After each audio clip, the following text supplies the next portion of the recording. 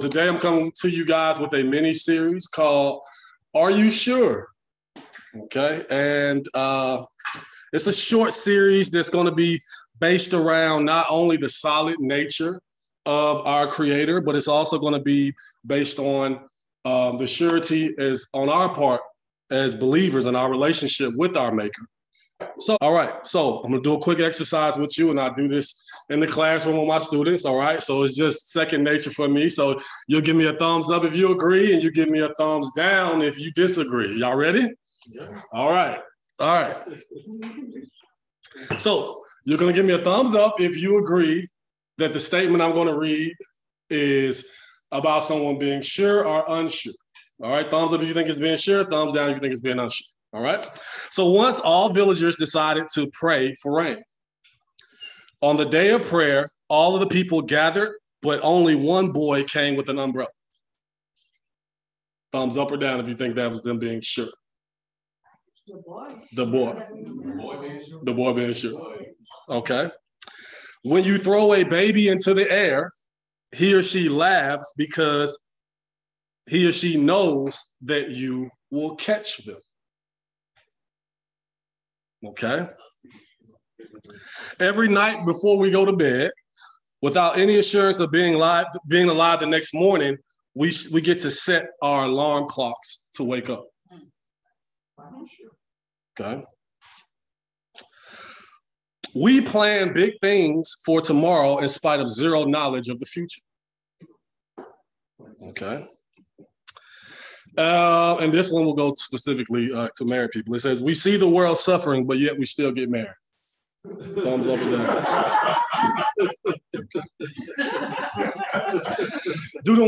All right. All right, that was a joke portion. All right, so let's go ahead and move on. If you could with me, please turn to Psalms, the 103rd chapter.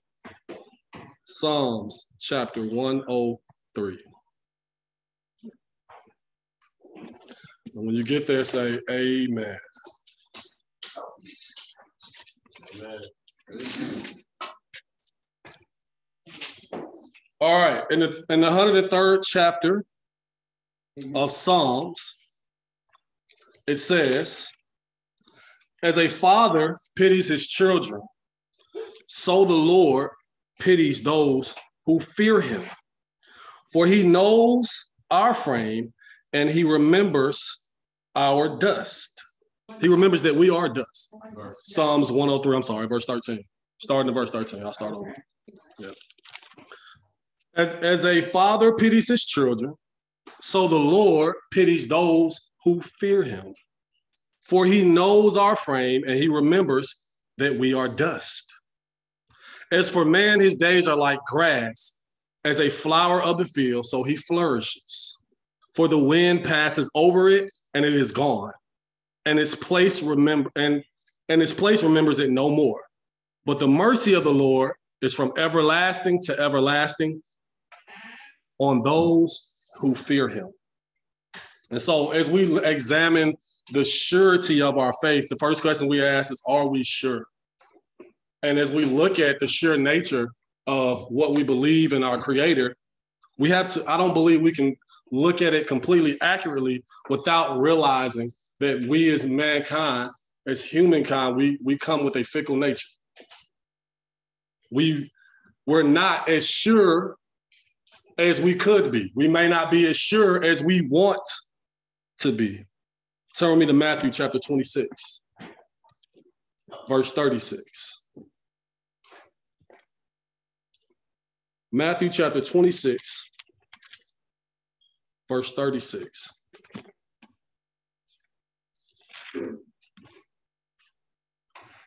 Then Jesus came with them to a place called Gethsemane and said to the disciples, sit here a while I go and pray.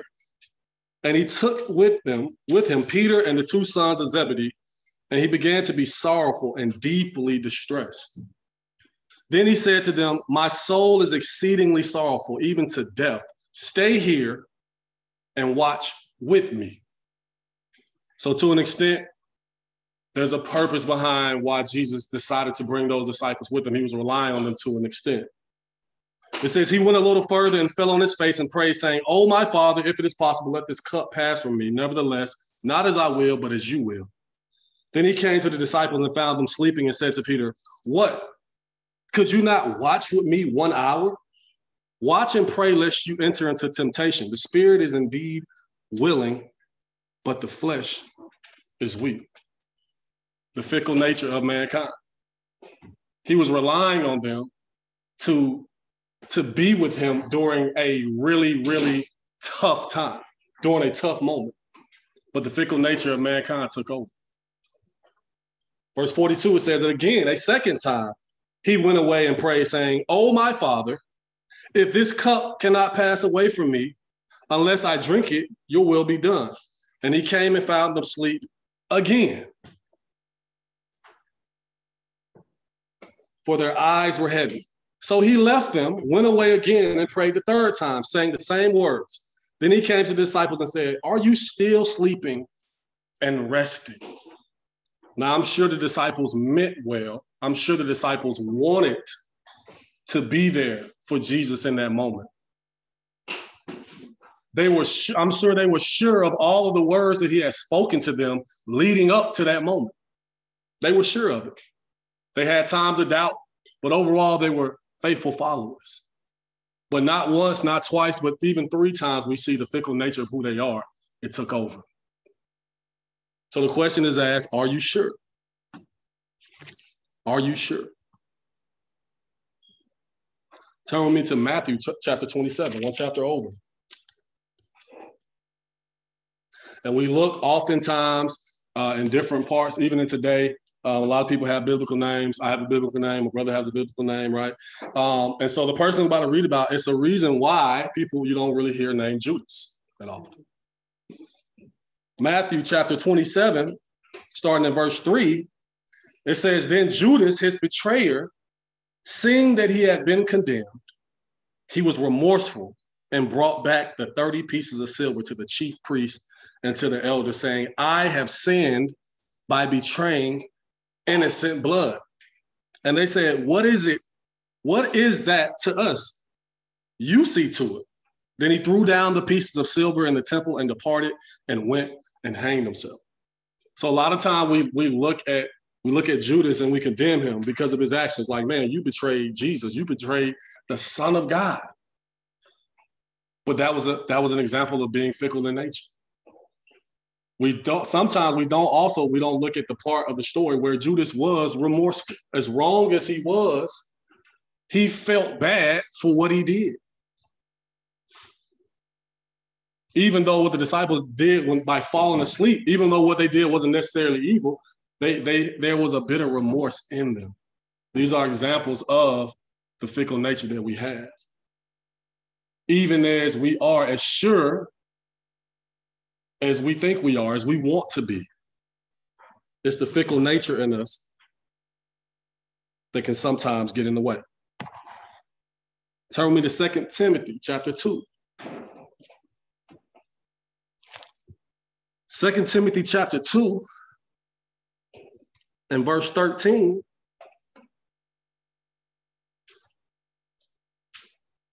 It says, "If we are faithless, he remains faithful. He cannot deny himself." And so as we examine the surety of our faith, as we examine the surety of our God and our Creator and our Maker, we cannot overlook the nature that we as individuals constantly fight, constantly battle, that will show up time and time again. You don't have to turn there, but in Jeremiah chapter 17, it says, "The heart is deceitfully wicked.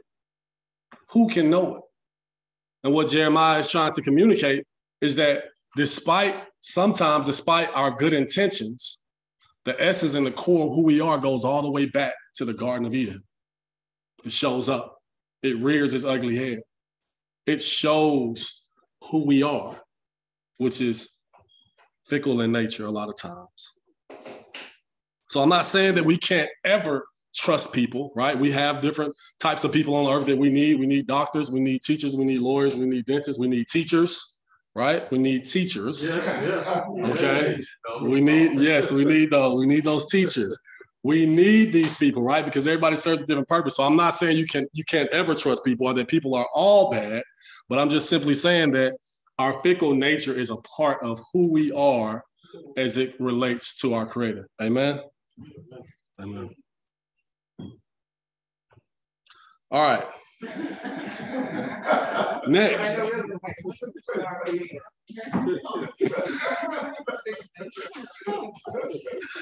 You see the look on Daniel's face when he was a baby, right? Turn with me to John chapter 6.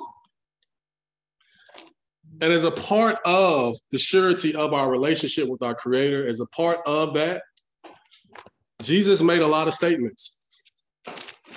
And he really wasn't concerned about, well, we'll say he was more concerned with giving out the truth than he was about offending people. And in the 6th chapter of John, starting in verse 22,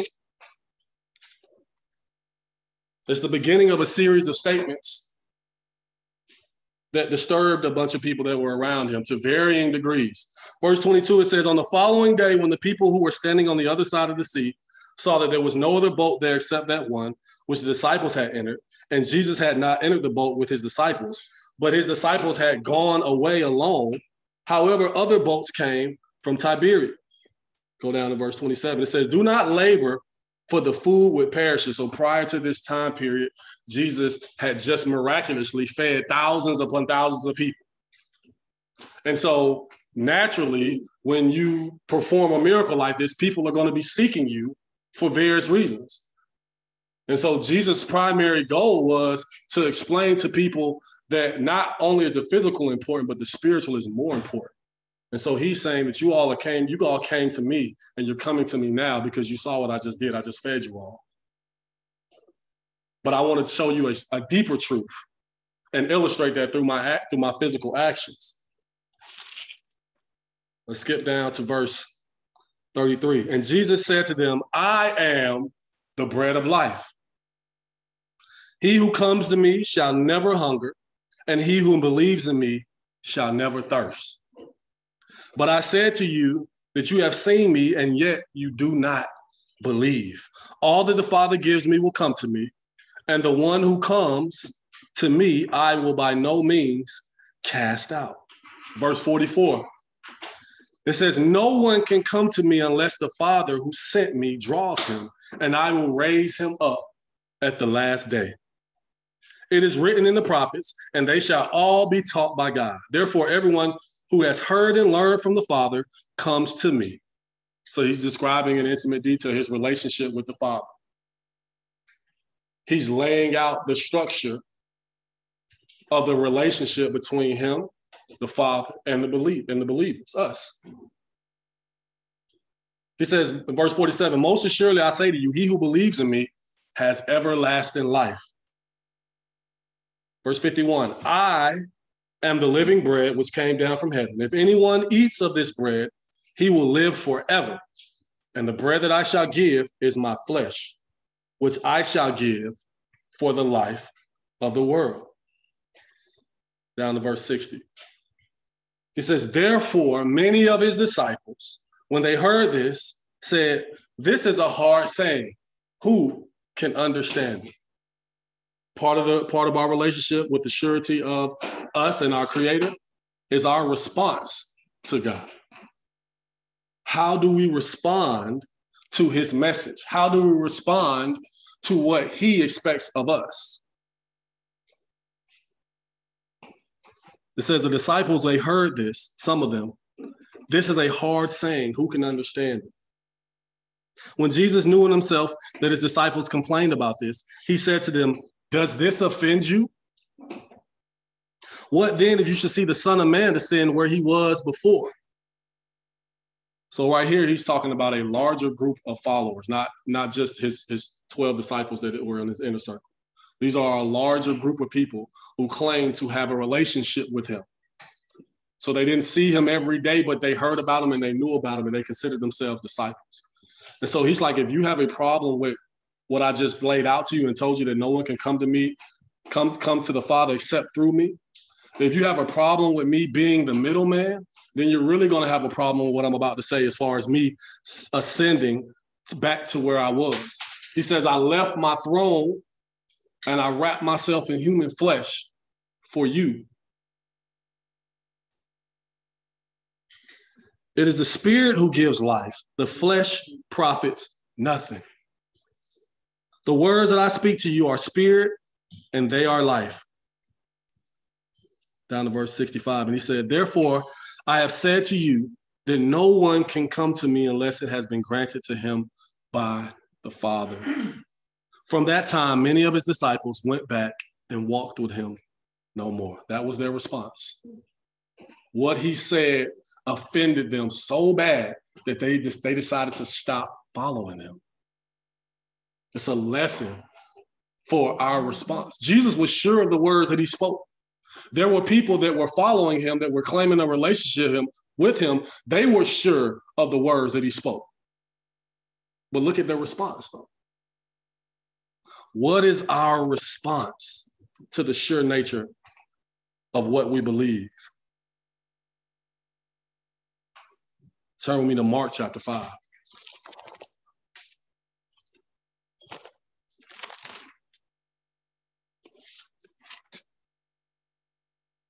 And in Mark chapter 5, there's a story about this man who was demon-possessed, and he had great supernatural strength because he was spiritually influenced, right? And so he was out of control. He was so out of control that they had to tie him up. And there were times that they would tie him up, he was still getting loose, right? And so one day, Jesus came along with his disciples to set this man free. So verse 6, he says, when he saw Jesus from afar, he ran and worshiped him. And he cried with a loud voice and said, what have I to do with you, Jesus, Son of the Most High God? I implore you by God that you do not torment me. Verse 6, Mark chapter 5, verse 6.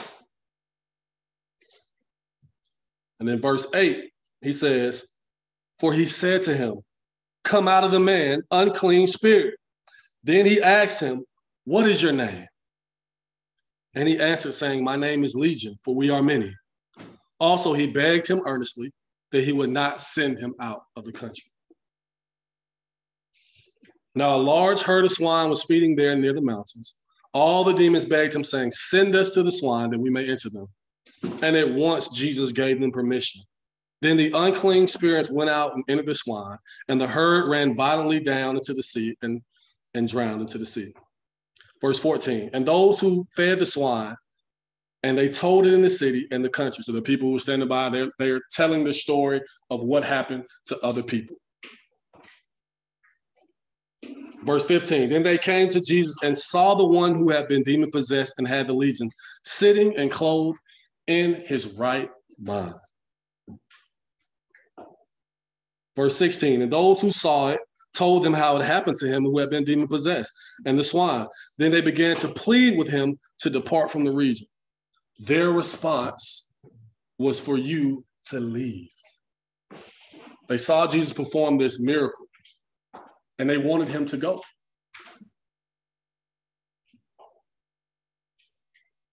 They weren't, I can imagine in their minds that they weren't entirely sure of what they just witnessed with their own eyes. They're like, this is kind of a good thing, but it's kind of not, and I don't completely understand it. So it's the fear of the unknown, so I want you to leave. That was their response.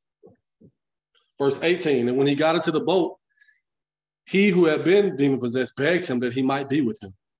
However, Jesus did not let him.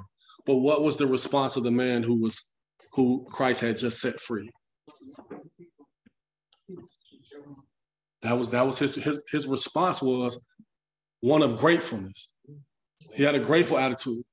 It was unbelievable high for him to actually be delivered. So much so that he wanted to follow him. He wanted to be with him. He was sure that he had been changed. He was sure that he had been transformed. His response is an example of what our response should be. To have a grateful attitude and to want to be with the one who has set us free. Because we've all been set free in one way or another. The Bible says that he came to set the captive free. That is our response. That's what our response should be. So do we ever consider that sometimes we may not look at it like that, but we are in a relationship with our Creator. And what if you had a relationship with someone or something and it was one-sided? You wouldn't consider that to be too much of a relationship. Jesus' message was that he was always sure of who he was and why he was sent. He was always sure of his own identity, even if other people were mistaken of his identity. Even if they didn't know, he always knew.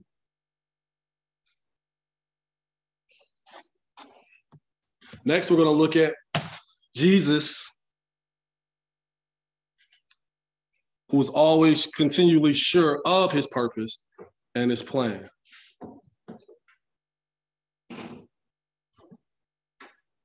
Turn over a few chapters to Mark chapter 8.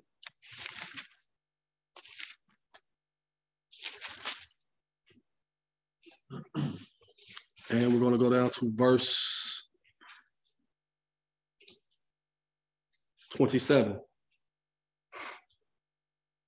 Now Jesus and his disciples went out to the towns of Caesarea Philippi. And on the road, he asked his disciples, saying to them, "Who do men say that I am?" So they answered, "John the Baptist. Some say Elijah, and others say you're a prophet." But he said, "Who do you say that I am?" Peter answered and said to him, "You are the Christ." Then he strictly warned them that they should go and tell no one about this.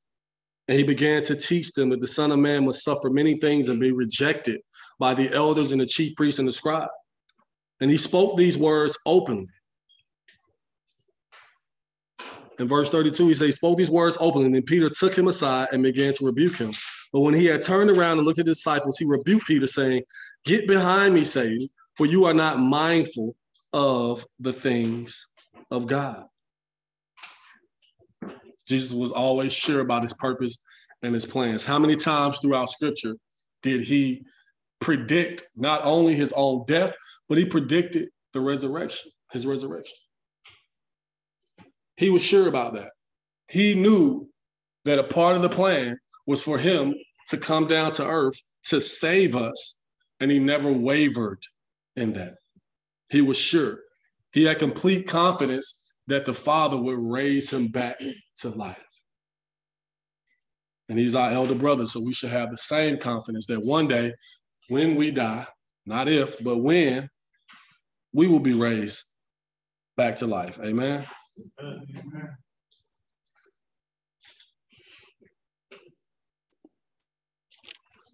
Turn me to 2 Corinthians chapter 12.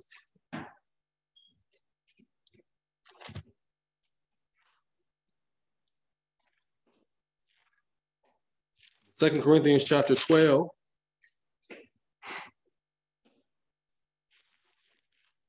You see a story about a man named Paul.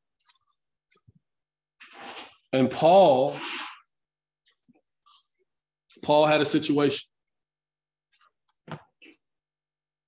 2 Corinthians chapter 12, verse 6. It says, "For though I might desire to boast, I will not be a fool, for I will speak the truth, but I refrain lest anyone should think of me above what he sees me to hear, to be or hears from me." It's amazing that in Paul's letters, he was always writing from the perspective of being an example for people. He knew, and he was always aware, and he was conscious of what his actions meant to the people that he was writing to. Because he didn't want them to be thrown off and especially during a time period when he's laying the foundation for doctrine and belief. So he's always explaining why he's doing something or why he's not doing something. In verse 7, it says, unless I should be exalted above measure by the abundance of the revelations, a thorn in the flesh was given to me, a messenger of Satan to buffet me, lest I be exalted above measure. So he's saying this is a trial and a situation that's happening right now so that I don't get too far ahead of myself, so that I don't think more highly of myself than I should. It says, concerning this thing, I pleaded with the Lord 3 times that it might depart from me. And he said to me, my grace is sufficient for you, for my strength is made perfect in weakness.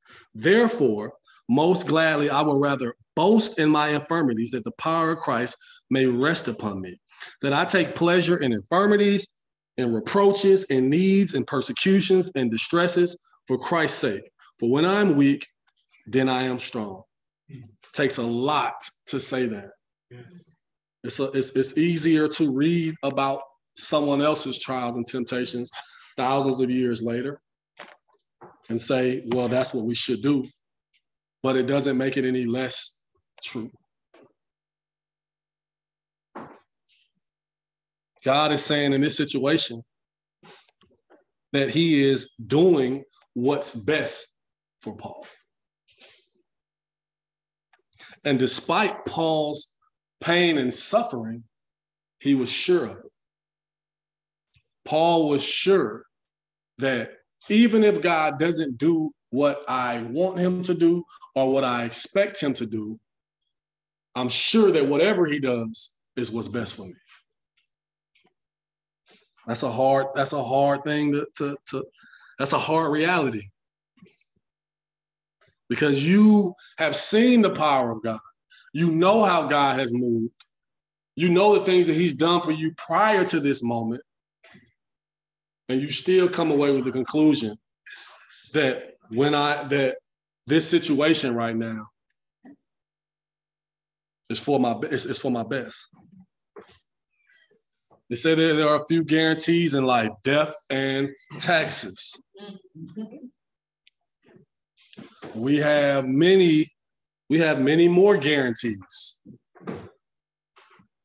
We have many more things to be sure about.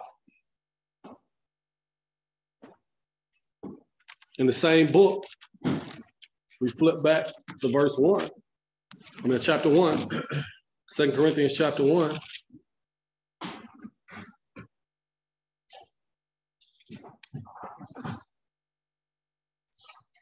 And in 2 Corinthians chapter 1, verse 20, it says, for all the promises of God in him are yes, and in him, amen.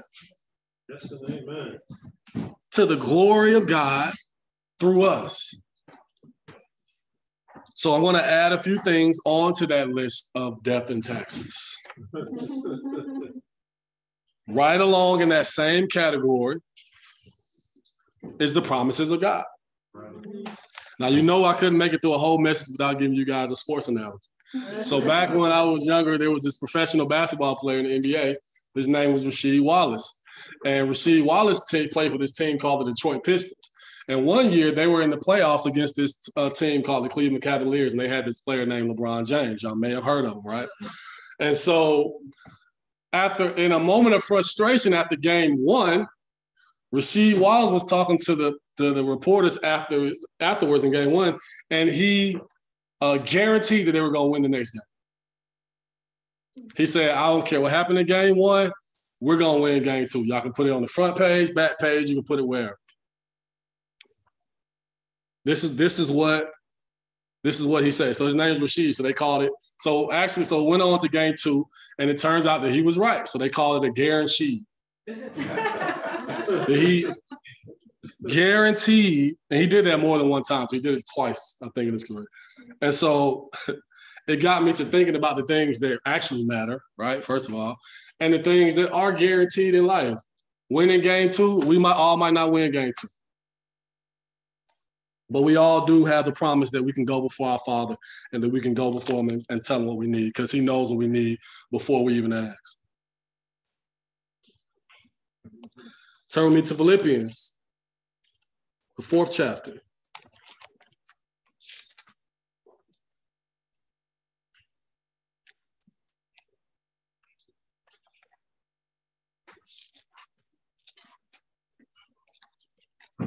No, I'm sorry, Philippians chapter 2. Philippians chapter 2.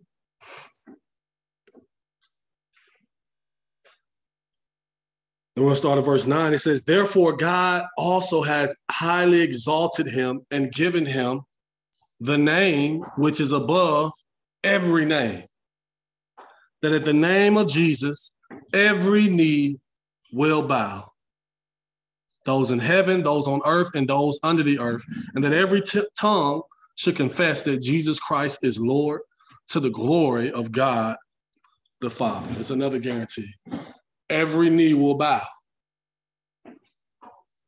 Regardless of what you believe, regardless of where you grew up, regardless of your life experiences, every knee will bow and every tongue will confess.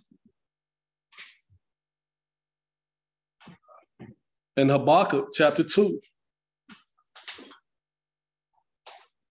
it says that there's going to be a time period that comes where the knowledge of the Lord will cover the earth as the waters covers the sea, which means there will be nowhere on earth where people don't know about God. Just like the waters covered the sea, the knowledge of the Lord is going to cover the earth. It's not going to be this God and that God and hundreds of other gods that you pray to, or a reality where you have no God. It's a guarantee. God was sure when he said this through the writers of this book. Turn me to John chapter 14.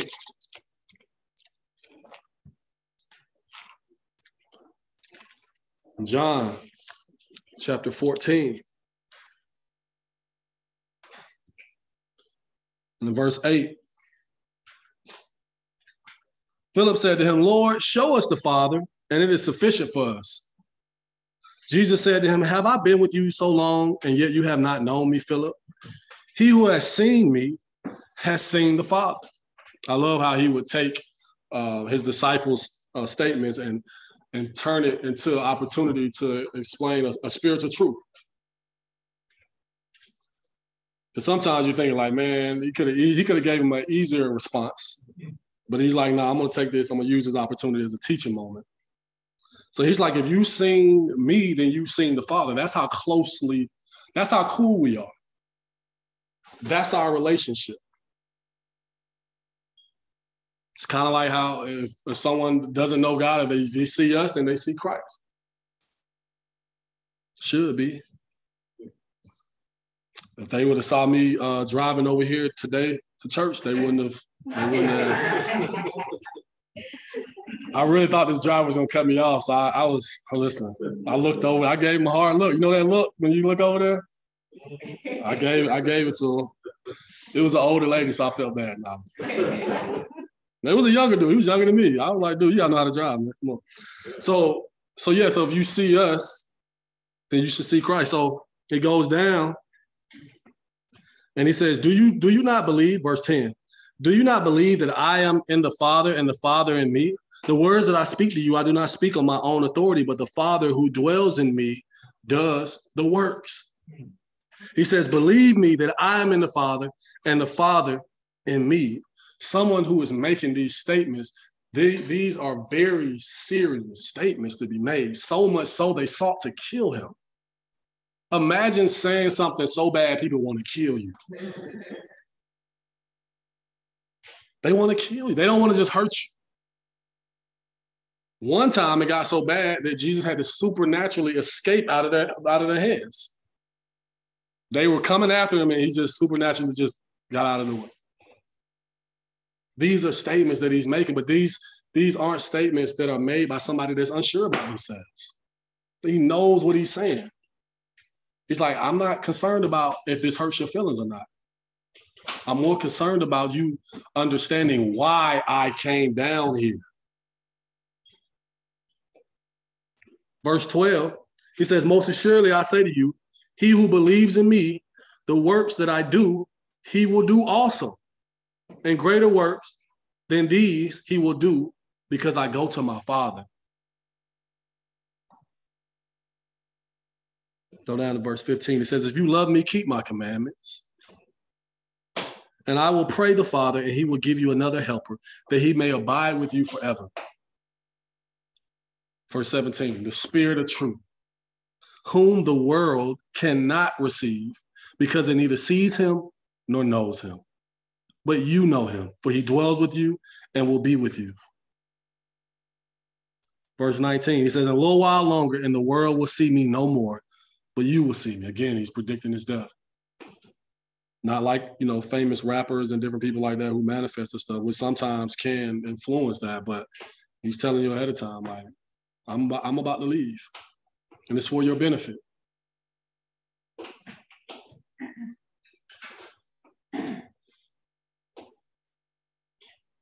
Verse 21, he who has my commandments and keeps them, it is he who loves me. And he who loves me will love my Father, and I will love him and manifest myself to him. These are guarantees. These are statements made by someone who is sure of themselves. Can you read verse 19 too? Verse 19? Yeah. It says, a little while longer and the world will see me no more, but you will see me. Because I live, you will live also. And even in verse 1, this is the one I really want to hit. Verse 1, it says, let not your hearts be troubled. If you look at mankind and the history of man, at any point in history, you can apply what he's saying to us. You can apply what he's trying to communicate to us. He's saying there's never going to be a time period where people don't know me. There's never going to be a time period where people aren't claiming there's another way. There's never going to be a time period. So I'm telling you, in verse 1, like he says, don't let your heart be troubled. It's always going to be somebody. Even when the lady came and she put the perfume on his feet, and the disciples the other fall, they were upset.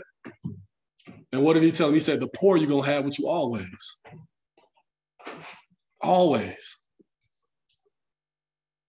He says, in my Father's house are many mansions. If it were not so, I would have told you. I go to prepare a place for you. And if I go and prepare a place for you, I will come again and receive you to myself, that where I am, you may be also. And where I go, you know, and the way you know. And he goes on later on and he says, I am the way, the truth, and the life. These are guarantees from our Creator.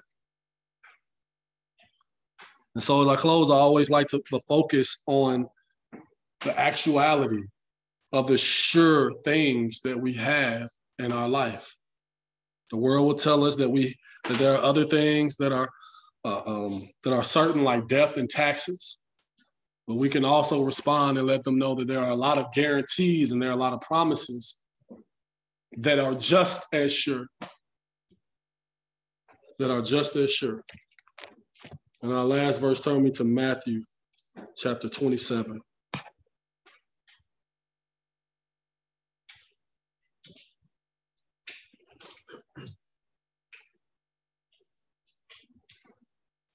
I'm sorry, Matthew chapter 24. Matthew chapter 24. When you get there, say, he's almost done.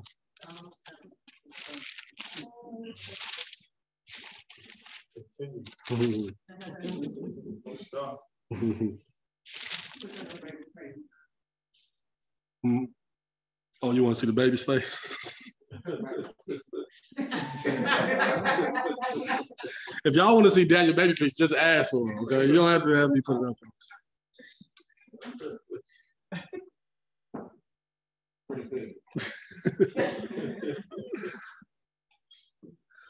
So in Matthew chapter 24 and verse 35, It says, let's try to pull it right here.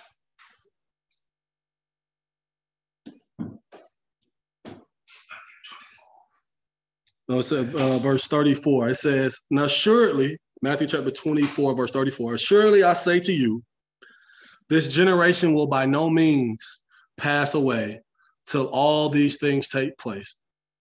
Verse 35, heaven and earth will pass away, but my words will by no means pass away. This is the guarantee that we have from our Creator and our Maker, that no matter what we see, no matter what we feel, no matter what we go through, the Word tells us another truth, and we use that truth as we go throughout our daily lives to help us combat the enemy, because we are sure of not only ourselves and our limitations as believers, but we're sure of the rock-solid nature of the Creator, the one who made us. God bless. Yes, thank you.